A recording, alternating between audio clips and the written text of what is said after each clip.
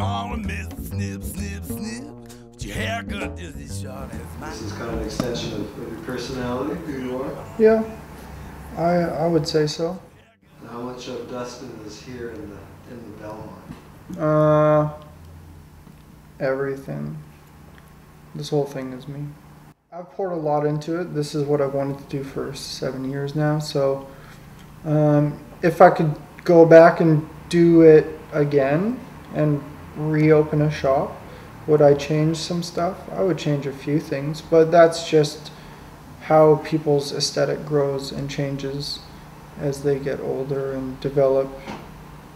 I think we all get older and develop and move forward or backwards. Some people move backwards, I guess.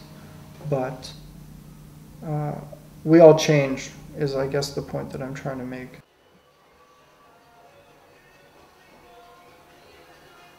Appointments would require me to answer phones, and I'm not a secretary, I'm a barber.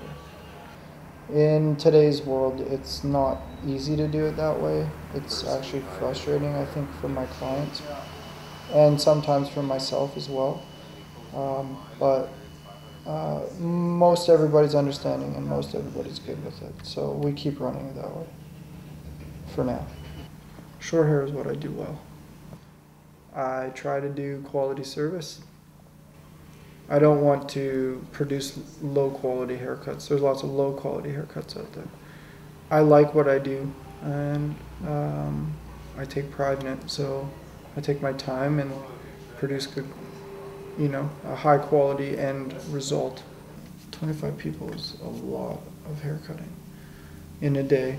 Halfway through those days, usually the alcohol starts coming out, and there's pretty girls walking by, sunshine, liquor, lots of liquor.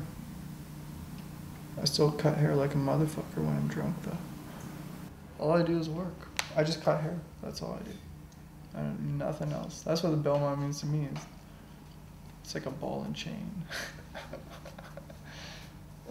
But the best kind of ball and chain.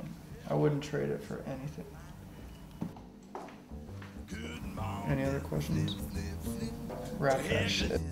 You got your haircut, you got your haircut, just as short as mine.